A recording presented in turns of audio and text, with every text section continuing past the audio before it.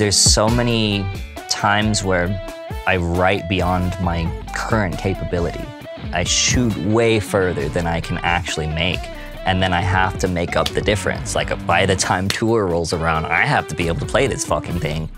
You do have to tell yourself the kind of ridiculous stuff, like if you want to create something good or do something cool, you know, you gotta like dream big.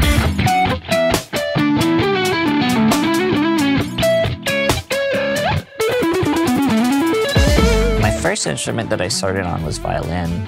My mom made me pick that up at age 3 and kind of forced me to play it my whole life, and I really just hated it, you know, because it was just a couple of hours a day. As a kid, it's like most of your life, it feels like. After doing that till I was 10 years old, my dad just brought out a guitar one day. I had no idea that he even played.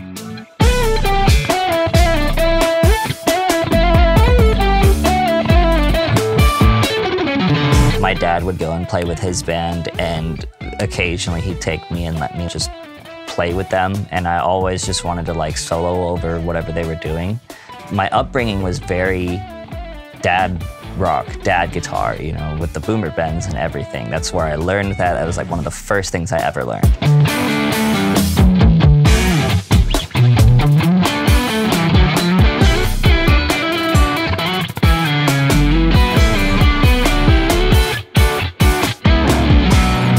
In 6th grade, my friend group's parents were like asking us what we each wanted to be when we grew up. And I said, I want to be a rock star. And of course, you know, everyone like rolled their eyes or something stupid, you know. I was just dead ass serious though. I had this idea in my head that I wanted to be the best guitar player on earth. So, you know, I think I had watched School of Rock, because that came out around then, and Pick of Destiny, and, you know, like just the Jack Black movies were like really influential. And then I watched Crossroads with Steve, of course, and just the idea of like selling your soul to the devil or whatever, and then like you were the best. I just thought that was so cool. From like age 10 to like 13, I just practiced with the intention of becoming the best guitar player in the world.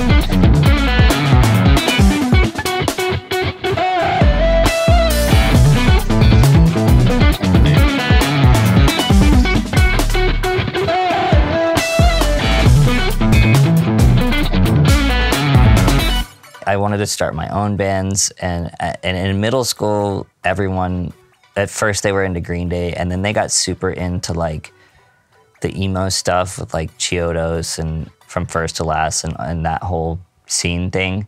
And so we all wanted to start bands like that. So we did that at first.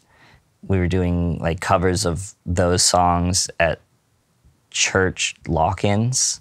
That was like one of the first times I ever played for like a group of my peers. Then I joined like a worship thing for like a youth group. And, you know, I don't give a shit about any of that, but I just wanted to play. And it was like an opportunity for me to like play every weekend. Eventually, you know, we started Polyphia in like high school, and, you know, it started out death metal because that's what we were really into at the time. And then it just eventually got less blast beaty and more groove oriented, and then kind of evolved to what it is today.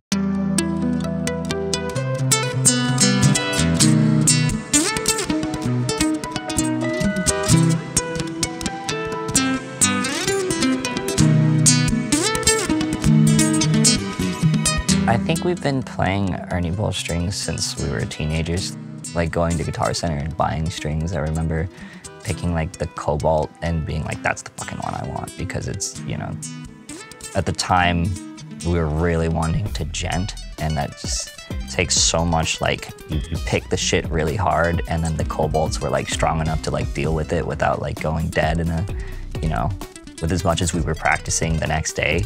I remember being in high school and just like the Ernie bowls were the superior one that I'd spent money on.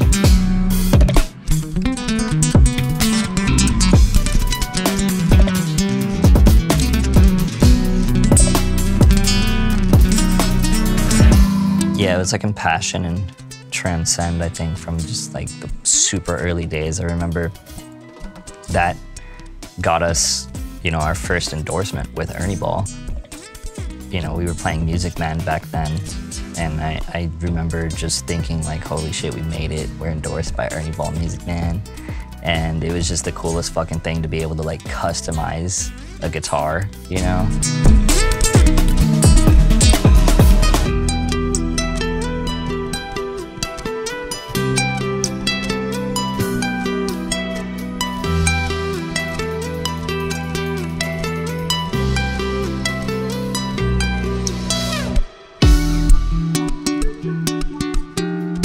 I'd say we kind of know who we are now, at least musically, for what we're doing right now.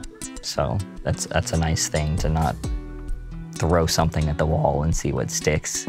You know, but that's also the fun part about creating, is maybe on the next record, we'll just want to fucking start from ground zero and just do something completely different, so we'll see.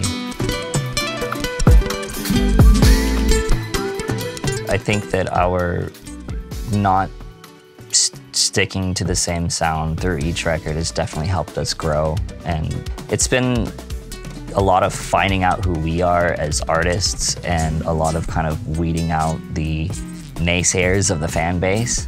Through doing that, we've found the people that have stuck through each era, you know, and those are the diehards that really like keep us going, you know. So it's a nice thing to be able to journey through those different styles.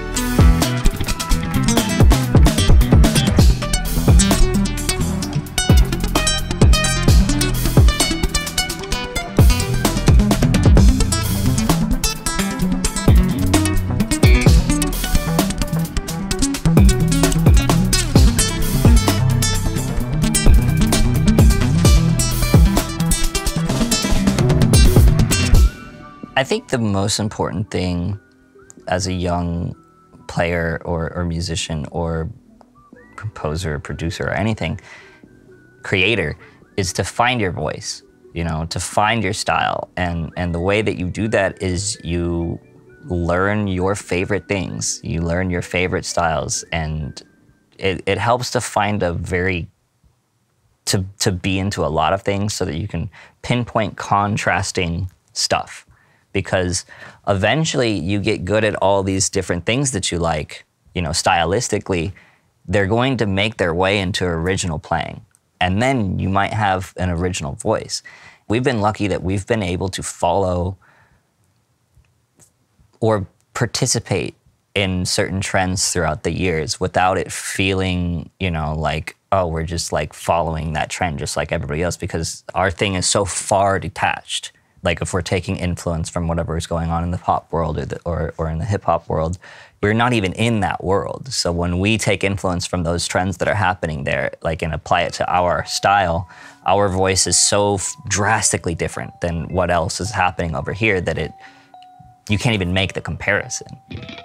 Yeah, I'd say we've been lucky in that regard, and that's really the thing that you want to do, is find super contrasting influences.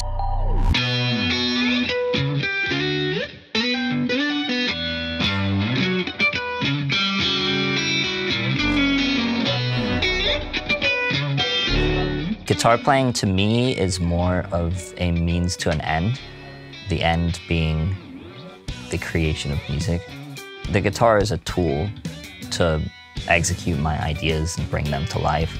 If I was good at any other instrument, I'd be playing that instrument, but I'm only good at guitar, so, you know, that's the one that I use. It's more of a vehicle than anything for just the expression.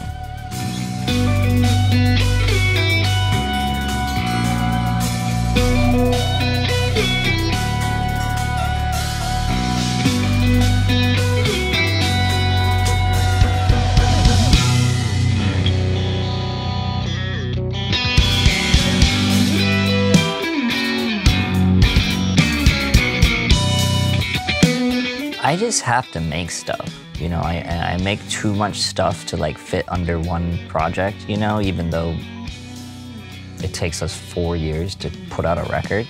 There's just so much music that I make, and I don't really care about progressing the instrument or like pushing the boundaries of like what it's possible to do. That's more of a byproduct that happens from me just wanting to make stuff and trying to figure out how it's going to work and, you know, what's possible.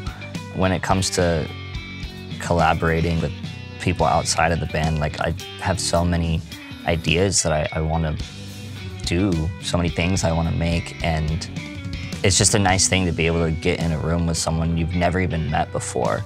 Making music is such an intimate thing, and you really have to be somewhat vulnerable to kind of open up to like let it come out. You know, it's someone you just met, and sometimes the vibe is really sick and sometimes it's not, and it's kind of an awkward session and you just don't really do that again. But sometimes you get really cool stuff out of it and end up making a bunch of dope shit. My favorite thing is like leaving the studio and it's just like, damn, I made some dope shit today. That's like my favorite feeling in the world.